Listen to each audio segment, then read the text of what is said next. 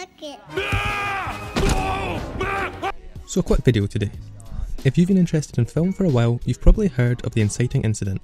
But what is it and why is it important? Well, first, why don't I show you an example? Your mission is to proceed up the Nung River in a Navy patrol boat. Pick up Colonel Kurtz's path at New Mung Ba. Follow it, learn what you can along the way. When you find the Colonel, infiltrate his team by whatever means available, and terminate the Colonel's command. In Apocalypse Now, Captain Willard is called to HQ and given a mission to sail down the river and assassinate a rogue colonel, who in fairness is a bit crazy. You're neither. You're an errand boy. And that is what the inciting incident is. It launches the story's action and sends the protagonist on a journey. But is it always this simple? In this video, we'll use Ex Machina to explore why the inciting incident doesn't always need to be this clear cut. But firstly, let's see how long it takes to get to the inciting incident in Ex Machina.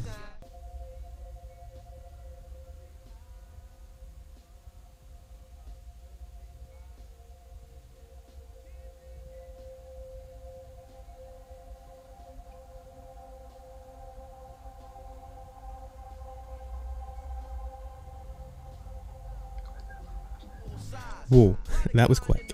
Within 20 seconds of the movie, he wins the contest and the main plot is launched. This is something that we rarely see in film. It is often recommended that screenwriters place their inciting incident within the first 20 to 30 pages, so by around the 25-minute mark. This is so the viewer can get a feel for the character's situation and begin bonding with the character, so we actually care about them over the course of the movie. Ex Machina rejects this, to such an extent that we don't even know the protagonist's name before the inciting incident. So why does this work? This is because Ex Machina does not operate on one singular inciting incident. Ex Machina uses a storytelling technique known as the deferred call. This is when we get another inciting incident later in the story. So why should we, as filmmakers, know about this technique? Well, to put it simply, it allows us to keep the viewer in a state of ambiguity for a large portion of the movie. Let's take a look at Ex Machina again. We know he's won a competition and is going to be inhabiting a world out with his own simple life. We know very little about him or the details of the competition, because we don't need to in this moment. The real inciting incident comes 15 minutes later. Oh, do you know what the Turing test is? Yeah, I know what the Turing test is. It's when a human interacts with a computer, and if the human doesn't know they're interacting with a computer, the test is passed. And what does a pass tell us? That the computer has artificial intelligence. Are you building an AI? I've already built one. And when we consider normal story structure, this makes sense, right? We now know what we think the plot is going to hinge on. Will the AI pass the test? Thus, this is the quest of the movie. And if you look back at the movie as a whole, you could probably argue that this is the case. However, based on our definition, is this here not the real inciting incident?